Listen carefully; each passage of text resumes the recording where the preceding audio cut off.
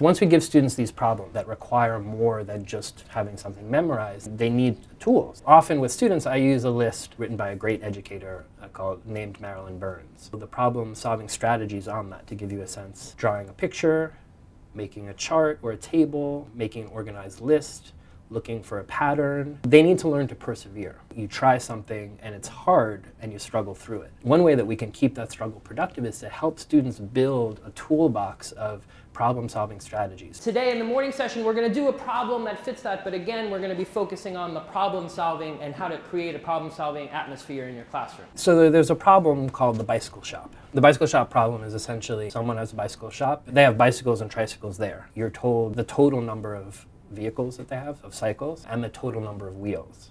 And what you have to figure out is, based on those two conditions, how many of them are bicycles and how many of them are tricycles. And before they do any work, I ask them to read the problem and then look over the list and then write down any strategies they think might help. For the problem-solving strategies, which ones stood out to you? Maybe that might be a way I could approach this problem. Just call them out, and I just want to kind of make a notation of it.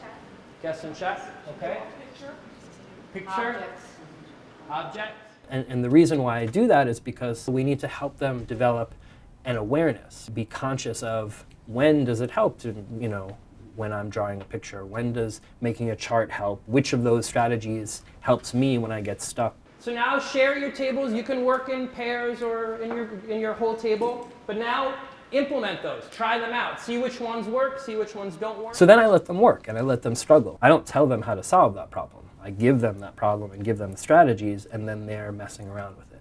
And so as I'm walking around, there are a couple of different things that I'm doing. One, I'm trying to help people who are stuck. But the other thing that I'm walking around doing is, what are the problem-solving strategies that I want to highlight? For the bicycle shop problem, the 3 problem-solving strategies are drawing a picture, guess and check, and making an organized list or chart. So as students are working, what I'm doing is I'm walking around the classroom and I'm looking for someone who's got a picture, I'm looking for someone who's using guess and check, and I'm looking for someone who's making a chart. Oh, I'm sorry, you did, right, you did, because it's guess and check, but you did guess and check in an organized way using a table. Yeah, I was wondering that because that was really kind of tricky. Yeah. And if I don't see any of those strategies, I'm going to be looking for stuck students, and I'm going to be saying, can you draw a picture of the situation or a visual representation of the situation, just so that we can kind of make sense of it? And if I'm looking for guess and check, the question I'll ask them, well, what could it be? Can there be 100 bicycles? And they'll say no, and oh, well, why not? Making a guess, but then how do you check it? And then for making an organized list or a more organized chart, I'll often ask students who have done guess and check, is there a way to organize your thinking a little bit? And I need to be a little bit more organized on my paper here. So yeah, and then this has been put at the table. But see, now, this is not one of those situations that I'm describing right now where I'm just going to say who wants to come up and share their answer, because I have specific things that I want to show. So what we're going to do is we're going to look at a couple of different strategies that people have used to solve this problem, okay, and we're just going to talk about it. And not only do I have specific things, but I have a specific order in which I want them to go up. I'm always going to have the visual one, the picture, go up first. That's the one that everybody can see. So 980. So these guys are my trikes, and these guys are my bikes. Pictures can be very elegant. When the picture goes up, there's almost always this like, that is really cool and interesting, and I didn't even think about it that way. And that happens both when teachers are doing this problem and when students are doing the problem. Real simple. I missed the beginning when you decided how many bicycles you were going to start with.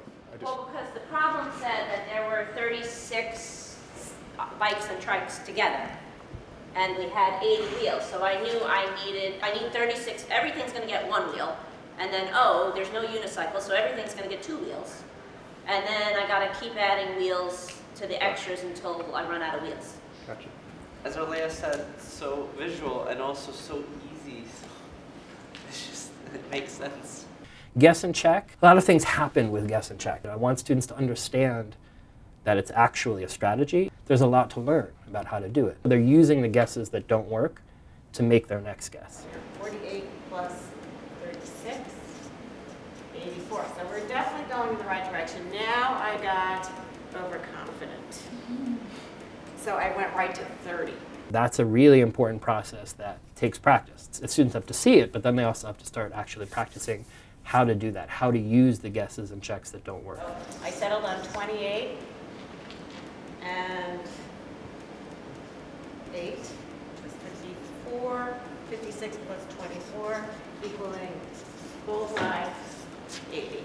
Your way allows you to see the pattern of what's happening in a way that the drawing one didn't quite Yeah, I was make it as apparent. Two things kind of happen when students look at the organized chart. One, they start seeing that you can be more thoughtful in the way you're guessing and checking. But the other thing that often comes out in conversations is that, because you can say, oh, every time I remove a bicycle, this happens to the wheels. When you have all of the numbers there, you can see patterns. So I gotta go down again. So I got to 8, and I did 24 wheels. I'm like, I have a good feeling about this. Drum roll, you know, and then I was like, okay, good, it's gonna work. This is 56 wheels, and that's 24, and that's 80 wheels. So there are 8 of those, and there are 28 of these. I just like the organization of it, how you broke down into a chart. Bicycles one side, tricycles the other side. Those 3 students are sharing their strategies not only to celebrate their own work, but because they allow us all to have to kind of think about those strategies that are going up. So then the final thing, I have students again kind of reflect on, so pick a problem-solving strategy and what have you learned about that particular problem-solving strategy. Their big takeaway is, wow, that's just crazy, those look very different. It kind of is breaking them of the mindset of there's only one way to solve it. I think it was very helpful. I really love having the list up. You know, I've done this with my class and I've done a table type of a situation, but I kind of just went straight into a table and as a strategy. But I like that this is actually having them kind of develop a possible list of avenues to attack something before they get to it, which I haven't really done before. So I love just like listing all the strategies first is a good starting point. That's huge. That's a really important thing to do in the beginning of the semester, but then continually throughout. Kind of make them stretch and say, I'm learning a general problem-solving skill. I didn't just learn how to solve this one problem. And that's kind of the goal that we have with our students.